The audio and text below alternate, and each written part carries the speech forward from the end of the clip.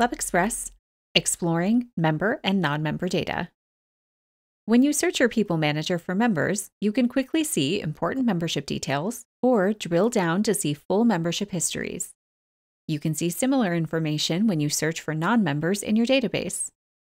We're signed in as an administrator, so we'll click the Control Panel link and navigate to the People tab, People Manager. Let's search for members with the family membership type. In the search results grid, there are several quick action links that show member contact information, open a quick email to the member, or allow you to manage their status.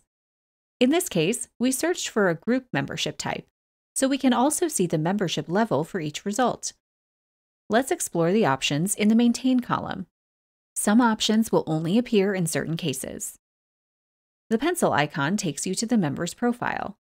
Administrators and coordinators with access to the People Manager have full access to all member profiles as if they were their own, with the ability to view and edit contact information, answers to additional data questions, view payment history, and more. There are a few exceptions to keep in mind. Administrators can't opt in to text messages on behalf of a member. And administrators can't choose a password for a member. They can only reset the password. Use the Mailing List Categories icon to manage the mailing list the member is on. We recommend watching our tutorial on mailing lists to learn more. You can jump to the member's directory listing if you have the standard member directory enabled.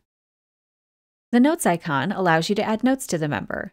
These notes are only visible to administrators and coordinators with access to the People Manager. We searched for members in a group membership type.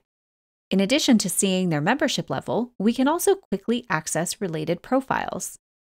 Primary members will have a link to secondary and tertiary profiles, and the additional members will have a link to their primary member's profile. You can also view and manage members' renewal statuses, apply a payment, charge, or credit. Check out our other tutorials to learn more. Next, let's search for non-members in the volunteer mailing list category and see what information we can view in their records. Similar to member search results, there are several quick action links that show non-member contact information. Fields that don't apply to non-members will be blank. Let's explore the options in the Maintain column for non-members. Non-members don't have a member profile, but you can view and update their basic contact information by clicking the pencil icon. Other information you'd find in the member's profile, like payment receipts or event registration history, can be found in the More Options menu. Let's take a look. We also have options to convert or merge the non-member.